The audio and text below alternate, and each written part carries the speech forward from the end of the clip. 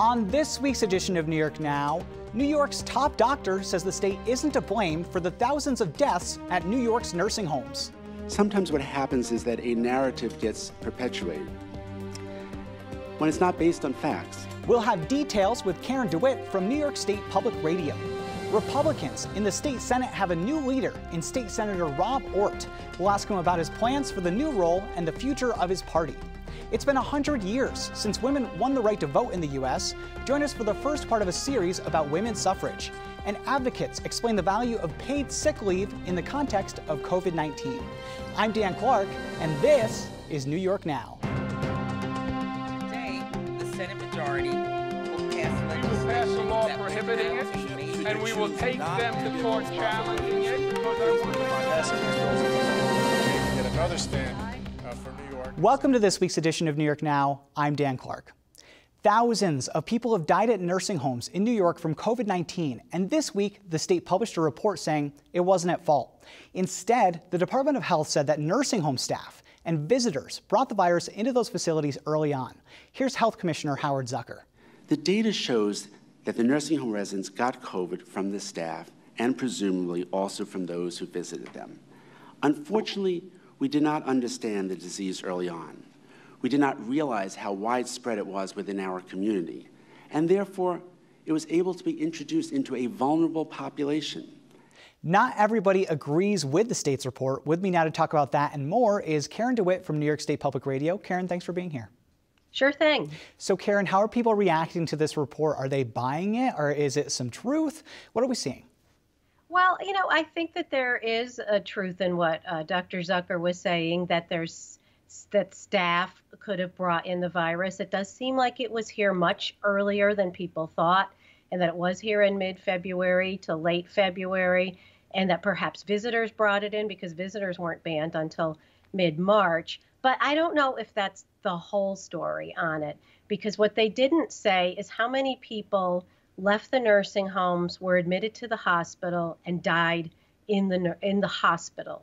And without that number, you don't have a really good count of how many nursing home deaths there actually were. So it's hard to draw a conclusion from that. And, Cuomo's been criticized by the right-wing media, by the Republicans. He's very sensitive about this. That's partly why they made a big deal of this report. But I guess I would just add that Democrats are also skeptical, and it's very likely that the Democrats who lead the state Senate and Assembly are going to call hearings any day now, and they're going to look into this as well to just get a fuller picture of what happened. Because I think what Dr. Zucker is saying is, partially the truth, but I think people really need to dig down and know more, because it's really, really important. And you would hope if we do have a second wave that, you don't make any mistakes the second time around. So in other words, the case is not closed on this. We could see lawmakers come back, hold hearings. Would that result in legislation? Do we know what would come out of that, Karen? I mean, what actions can they take, if any? Well, I think it really depends what the conclusions are. And if it turns out that this March 25th directive was the wrong thing, then I guess they would hope that it wouldn't be, implemented again in the unfortunately second round that we may get. So this week also, the governor had some non-news news. Schools may open in the fall. They may not open in the fall. He says they're going to make a decision by early August. What are they considering here, Karen? Because we know that the president is really pushing for schools to open. The governor is saying that they want to be a little bit more cautious. So what are we looking at in terms of a timeline, and what factors are they considering? Well, I think they want to wait to the last possible moment to make a decision on schools, get as much information as they can. I mean, we're learning new things about the virus, it seems, every day, if not every week. And there's all kinds of possibilities. Schools could fully reopen. That sounds less and less likely, though. Partial reopening, where children go on alternative days, or the governor still hasn't ruled out that schools might not reopen at all. So the uncertainty really does continue for parents on this. We also had a really big decision from the Supreme Court this week relating to Manhattan District Attorney Cy Vance. The Supreme Court saying that the president will have to hand over his tax returns to Cy Vance. Karen, what does this mean in the long term? I mean, I know that Cy Vance was looking at some criminal charges, maybe not relating to the president. We don't really know because it's a privileged investigation. But before I let you go, tell me what you've been hearing on that. Yeah, I think it's something that is going to be really in the long run because nobody's going to know before elections what Trump's taxes are. And many Democrats, Governor Andrew Cuomo, State Attorney General Tish James tried to get at them. She was denied that by a federal judge. I think a lot of Democrats would love to see Trump's taxes before November, but it doesn't look like that's going to happen. Right. As you mentioned, we've been looking at this for a long time, for the past couple of years.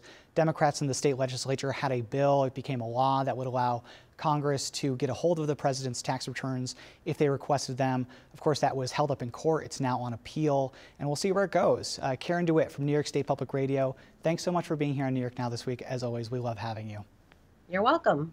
Republicans in the state Senate are among those calling for a third-party investigation into the state's handling of nursing homes during COVID-19, and last month they got a new leader.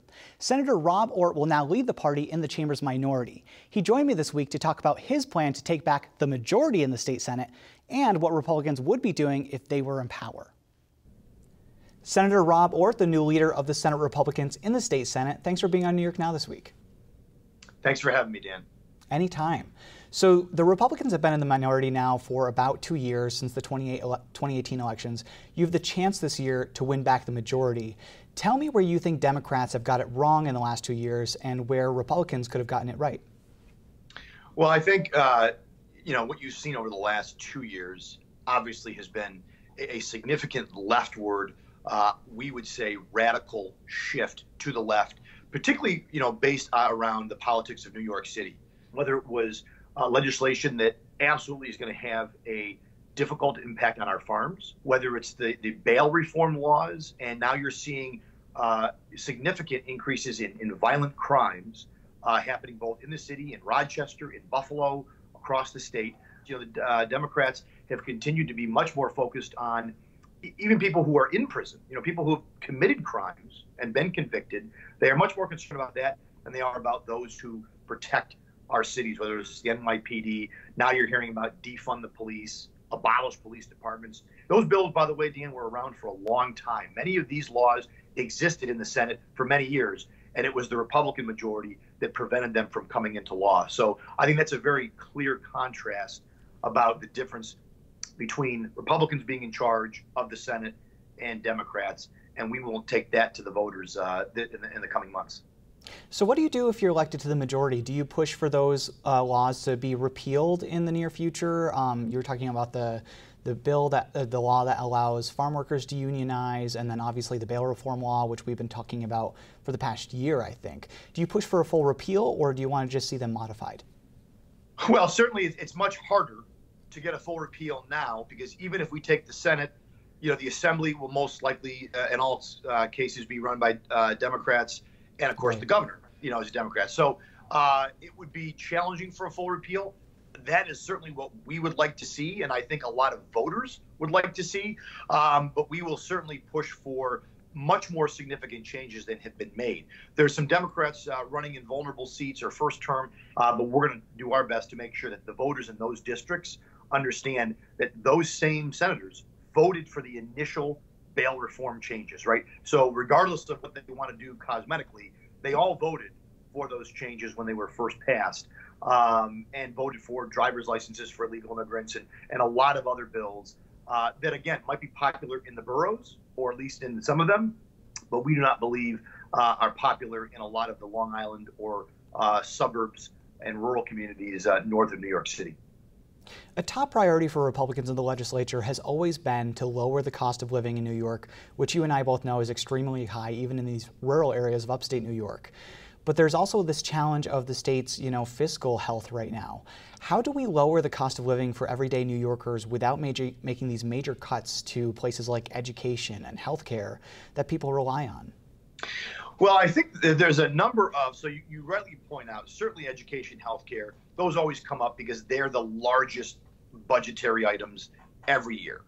But they're probably the largest budgetary items in most states. If you were to go to all 50 states, I'm guessing that healthcare and education are the two biggest budget items in those states as well. And yet there are several states that have not only had lower cost of living than New York, but they've actually taken our residents from New York, whether it's, and I think one of the ways you do that, you have to make it more beneficial for small businesses individual sole proprietorships, but also for companies, medium, and larger businesses to do business here, because when those businesses leave, they take the jobs, people go with that, and that's why you see the cost go up, because you have less people to pay for those services that you want to offer. And what ends up happening when you do the cuts, the cuts are impacting lower income, they're impacting people who need those services, and at the same time, your wealthy folks, or middle class folks, those are the ones who are leaving. And if you have a shrinking middle class, that's going to be bad for any state, any county, any sort of community. And I think that's what we're faced at here in New York State increasingly. So we're going to have to find ways to cut regulations, to cut business expenses, and the taxes and expenses that businesses pay to help grow our private sector so that we can support the public sector that we have come to know here in New York State. Let's turn to the coronavirus, which I think impacts this entire conversation, from healthcare to the state's revenues to everything across the board. What do you think about the governor's response to the pandemic? He obviously gained national attention because New York had more cases than anyone else. He was doing daily briefings. How did you view his response to the disease? It's a mixed bag, like a lot of, if we're being honest, right? So in the beginning, I thought the daily briefings were actually helpful. They were helpful to me as a legislator, but I think they were helpful to a lot of folks because we were in very uncharted territory. Over time, there's been, they certainly were less helpful. They were obviously canceled because I think they had outlived their useful life. And there's a lot of issues where we, and I and a lot of other folks, I think, take issue or have criticized the governor. One, I think first and foremost, the immediate emergency justifying his broader emergency powers. To me, we have moved out of that phase. And I think we need to get back to where the legislature is a full-on partner in this response. The other day the governor said that was a stupid idea. I don't know why he would say that. I think that is all the more reason we need to come back. The fact that he thinks it's stupid, to me, thinks we need to be back. So I think that's an issue. The governor's nursing home response was the order of March 25th absolutely was the wrong order. It was a disaster.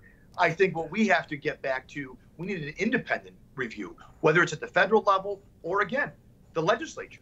The legislature has an investigatory committee. We have a health committee. We should be looking into that and coming to our own conclusions.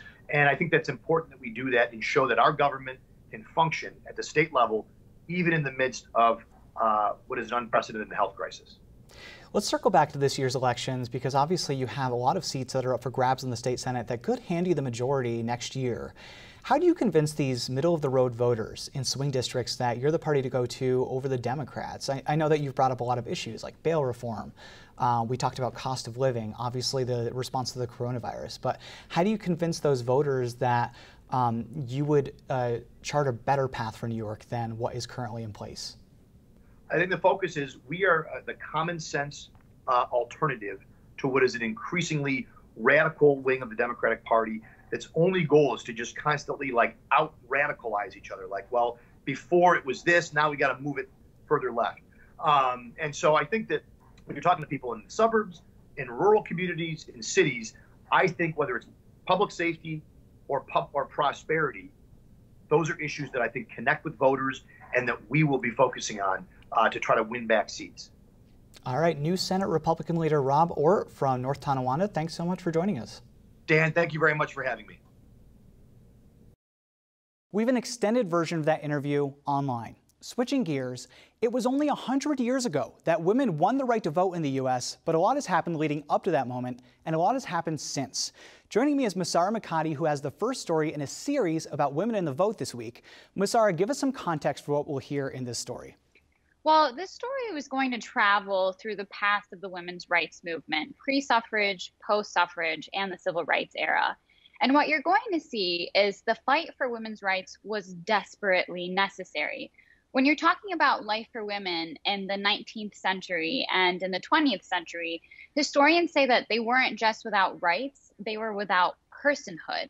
They had no rights to their bodies, no rights to their children. They were the property of men their entire lives. One historian even said that women had no political, economic, or legal existence apart from the men in their lives.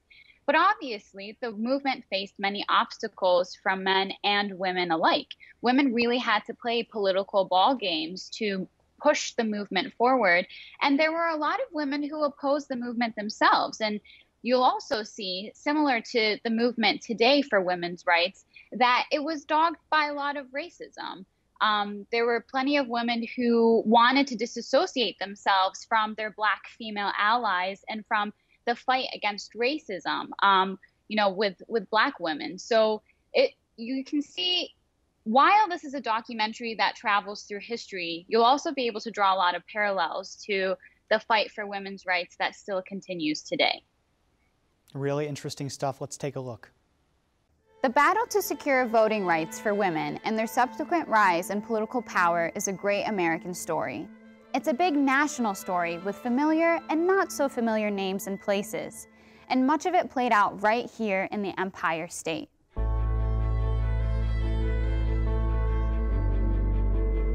The struggle for women's voting rights in the U.S. was political and it was messy. Many men stood in the way, but so did many women. The New York State Association opposed to women's suffrage was one of the most active anti-suffrage organizations in the country, and many prominent New York women were among its members. The fight over women's right to vote has its roots in the struggle for women's rights. Life in the 19th century for white women was one that tended to be very confined. There are ranges, but they tended to be very limited. Women were not allowed to make decisions for themselves. Their fathers made their decisions until they married. Their husbands made their decisions until he died. Is she without rights? Oh, it's way beyond that. She is without personhood. Once you marry, you become dead in the law. It's the legal code in common law. That means that you, of course, have no right to your body. A husband can beat his wife as long as he does not inflict permanent injury. Northern white women first began to organize around the idea of women's rights in the 1840s.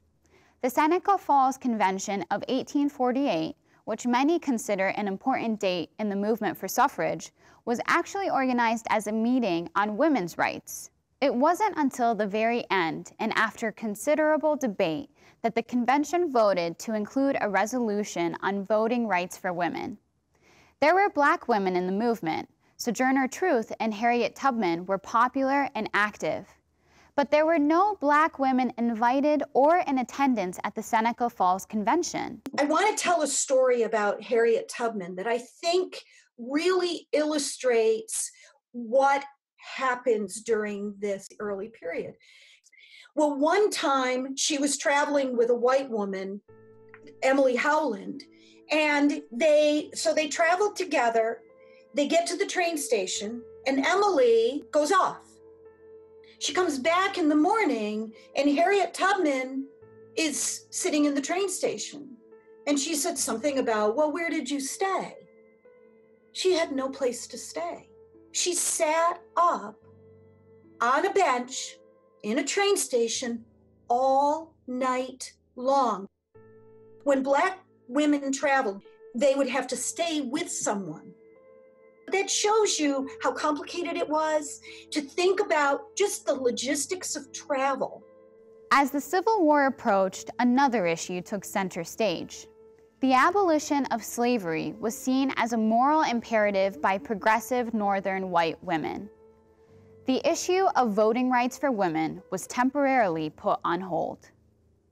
And what they're doing is they're setting aside those goals in order to support the Union, to support the federal government, and to support the abolition of slavery, which of course is one of the major, is the cause of the Civil War.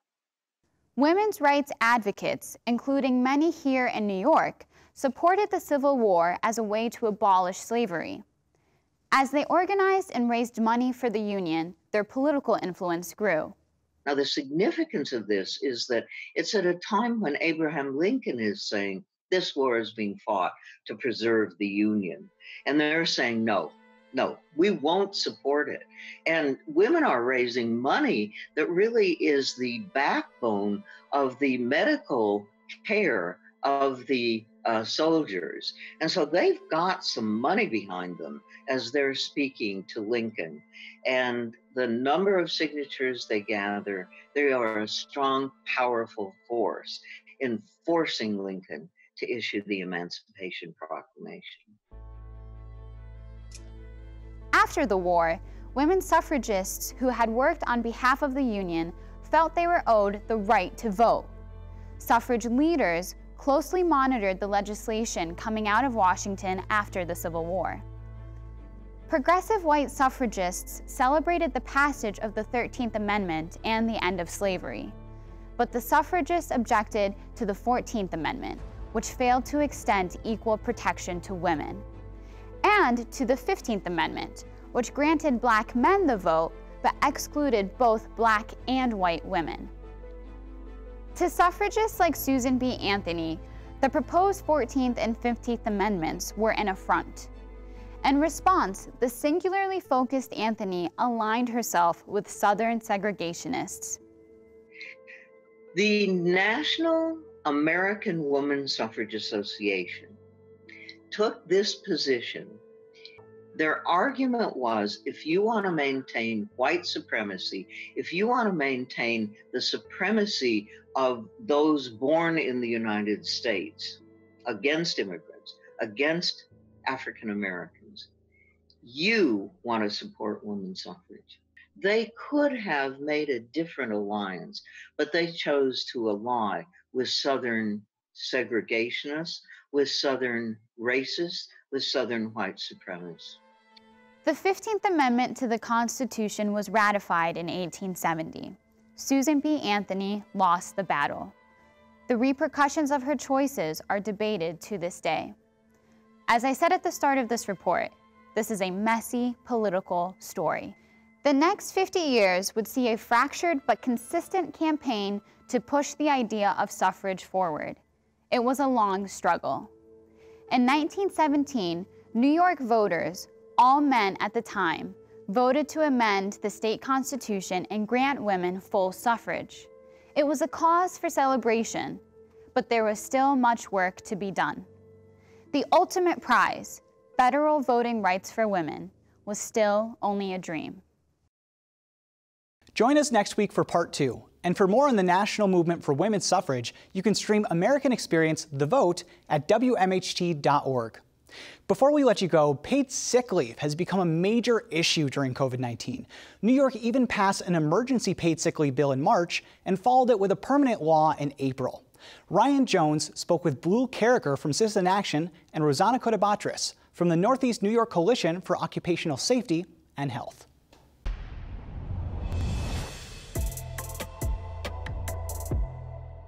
Blue, what effect do you think the coronavirus will have on the conversation about sick leave and public health going forward? I think the clear and obvious lesson of a pandemic is people must have paid sick leave. They must be able to stay home when they're sick, and they must be able to stay home and care for their family members when they're sick. So the question is, how do we then help businesses who maybe see that as a challenging thing? And that's a role of government. Government's role is to help us all be safe and healthy, and to intervene on behalf of individuals or businesses to make that possible. And this is clearly a public health imperative. Rosanna, how will you and your organization make the argument for sick leave going forward? So we see paid sick time and other benefits as essential public health measures that will help to improve the safety of our workforce. And it also makes sense because At this time, when we're talking about pandemic, this is the only type of public health measure that we have that we can control for. Without having a vaccine, this is the one way that we can prevent people from getting sick. When people are able to stay home from work and their job is protected and they're able to still provide for their families because they're getting paid for that time off, then that would just help everyone.